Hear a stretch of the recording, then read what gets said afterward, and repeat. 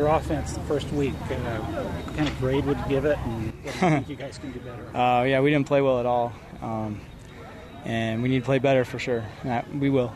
I expect us. We're going to be a really good offense this year. It was not a good day. We had a pretty heavy day leading up to the game, and then we looked like a pretty sluggish out there, pretty sloppy.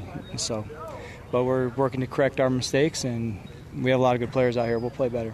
What do you feel like the biggest areas of maybe let down that hurt the execution last Saturday? It was all around. It was a variety of position groups. My biggest concern going into the game was just we had a lot of new players, and they've done a good job in camp. We have good players. But the first game of executing that stuff together as a unit, it was just a lot of plays where we have one guy kind of going haywire, or another guy reverting back to something maybe he did at his last school or his junior college or whatever, so we're working to tighten things up this week, and I think our execution will improve each week, and I'm very confident still. How do you think Aiden played, and do you kind of expect him to get more carries this week? Aiden played, he didn't play badly. We had a lot of drive-killing mistakes where we kept getting in bad down-distance situations, which made it hard to run the ball. We were often in second and long, third and long, which wasn't conducive to keep running the ball. So I'm not down on Aiden at all. I think he'll make a lot of progress. How deep did you get into your playbook? Would you say, like, if you gave a percentage? I mean, was it just kind of scratching the? Not very deep at all, but that wasn't the plan, though. We weren't holding anything back. We just we struggled to, we were in a lot of third and longs, a lot of second and longs. We didn't play very well on first down, which kept setting us back, and then we had some silly penalties and stuff that really cost us some drives, and so you never really get a chance to get into the fun stuff when you're always.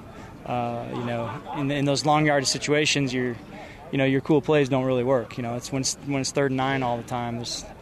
There's less options you have to be deceiving, to the defense, and so we've got to play better on first down and put ourselves in better situations to move the chains. Was Keaton kind of a victim of circumstance for what you just said, or was he pressing? How would you kind of grade? Yeah, I mean, I think he can play better too.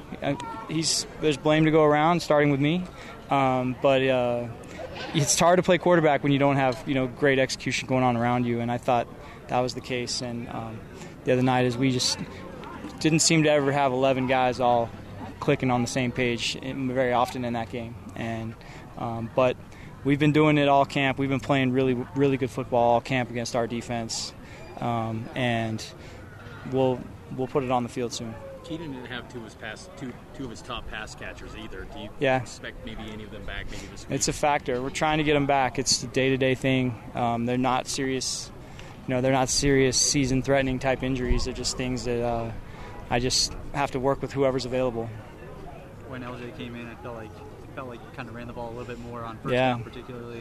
Do you think that was just time and score, or do you think that's something that you can maybe translate?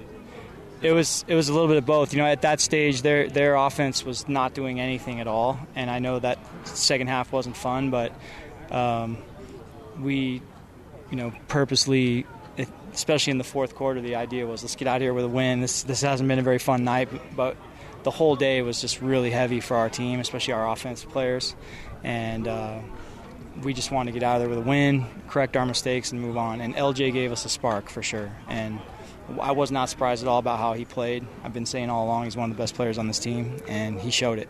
What challenges come with facing an SU defense that kind of knows some of the nuances of these guys are as good or better than the team we played last week. If you saw the Arizona State game, their defense played very well against ASU. ASU had trouble moving the ball. They had trouble running the ball. They scored. They had a couple of big plays, like just explosive plays where one great player made a great play kind of thing, but sustaining drives and moving the football regularly was difficult, and SUU does a good job of that. And then the other thing is they know our offense inside and out because they run the exact same offense word for word, same everything, same words, same signals, everything, because one of our analysts was the OC the last couple of years down there. So there's some logistical challenges for us this week with how we operate on offense.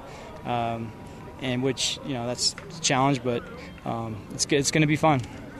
Does that kind of catch the guys' attention a little bit more, maybe heighten the urgency some coming off of last week, just based off of what SUU was able to do last week in Phoenix and everything, kind of the scare that they put into ASU? Does that sort of maybe catch their attention a little bit more to fix it? Maybe, but we don't need that scare. We got humbled ourselves, so that this game will humble you if you're not ready to play, and so you have to respect the game and respect every opponent, and we won the game, and we're happy about that, and we took good care of the ball, and we got touchdowns when we were in the red zone, but we don't want to play like that all year. That's not the style of offense we've been playing the last 3 years, and we're used to scoring a lot of points and getting a lot of first downs and staying on the field, and that was not fun to go 3 and out that often, and so yes, SUU got our attention, but what got our attention even more is just that was not the brand of football that we're used to playing. Notice Mata Abba's father's funeral is next week. Yeah.